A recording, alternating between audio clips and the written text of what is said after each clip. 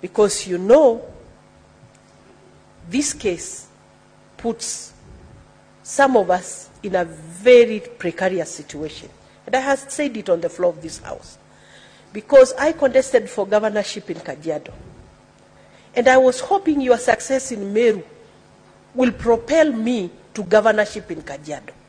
But today, 3 months after the election, there is an outcry in Meru. Will really your behavior in Meru help to propel more women into positions, or will it bring us down?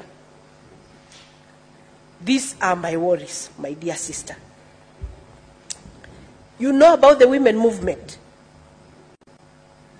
You know about the women who went before us. Akina Phoebe Asio, Akina Grace Ogot, Jane Kiano, Julia Ojambo, Zipora Kitony, Charity Ngilu, Mother Karua, and more recently, Governor Waiguru, Governor Cecily Mbarire, Governor Gladys Wanga, Governor Achani, Governor Susan Kihika. You know about the League of Kenya Women Voters? You know about Center for Multi-Party Democracy.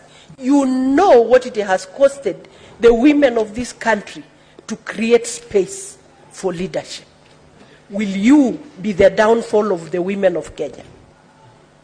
Will you bring because you must see your actions, not just to affect the people of Meru, but to affect the women movement, to affect the girl child, even those we have given birth to.